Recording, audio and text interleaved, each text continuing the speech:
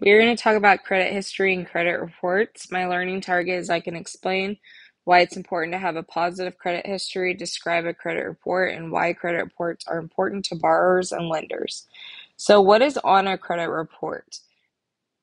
The length of your credit history, so how long you have had some type of credit history, number of lines of credit, that can be cards, credit cards, loans, and a mortgage.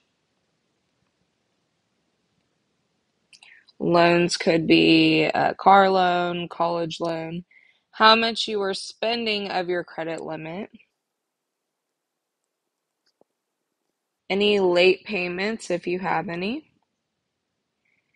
and then inquiries or records usually are on there for about 5 years.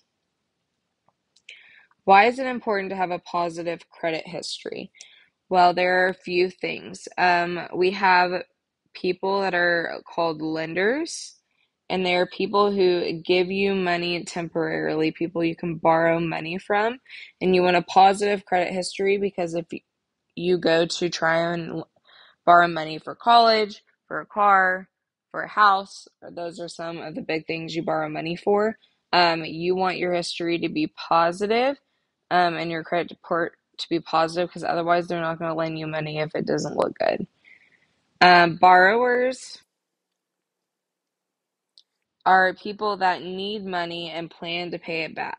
So you are the borrower and you're getting it from the lender. So positive credit history or reports show lenders that borrowers can be trusted with their money.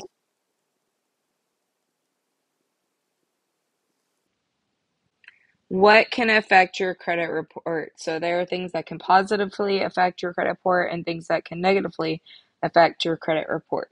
So things that are positively going to affect your credit or history or report are making payments on time,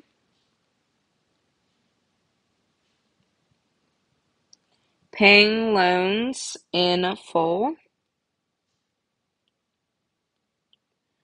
credit cards with low balances, and few credit cards. If you have too many credit cards, that's not going to look good. Some negative things that can affect your credit report is multiple credit checks. That's having a lot of people check to see your credit history for you to try and borrow money. Say somebody said no and you check again, and they said no and you check again. That's showing that you're trying to open a lot of lines of credit or you're being turned down for some reason. Late payments, overdrawn checking account, that's when you take out too much money, more money than you have in your account, and a lot of credit cards with high balances.